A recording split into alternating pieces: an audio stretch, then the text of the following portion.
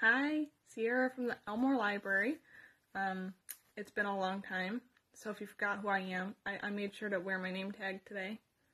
And this little pin that says, "Books make me happy." I hope to make you happy. But that's not what we're here for. Today, we're going to be painting rocks.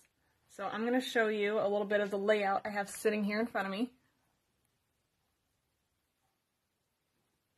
I have 6 rocks that are about the size of my hand, fit right in my palm, and those are going to be petals, and then the one in the center is going to be the center for our flower.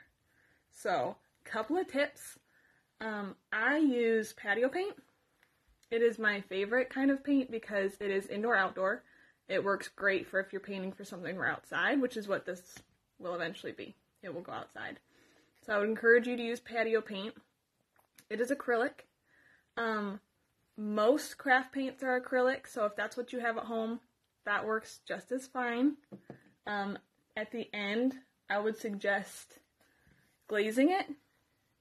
I have a high gloss brush on glaze. You can do that when it's dry, or if you have Krylon spray, which is just like a spray paint can, just a clear glaze, that works fine too.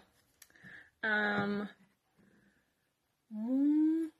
had another tip and now I can't think of it. So, let's get started.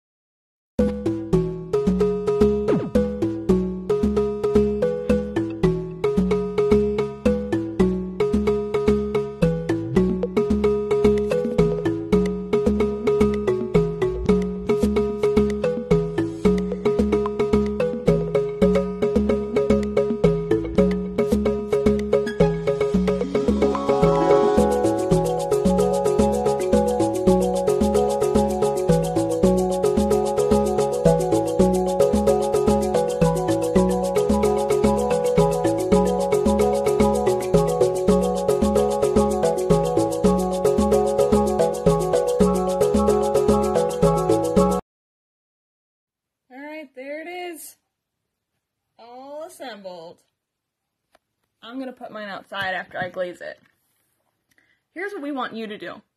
We want you to paint some of these flower rocks. They don't have to look like this, they don't have to look like mine. They can be whatever color you want. But we want you to paint these for the library flower beds that we can display this summer. How cool is that, right? Alright. Thanks for watching. I'll probably do more of these at a later date. Not sure yet. But we miss you all. Thanks for watching.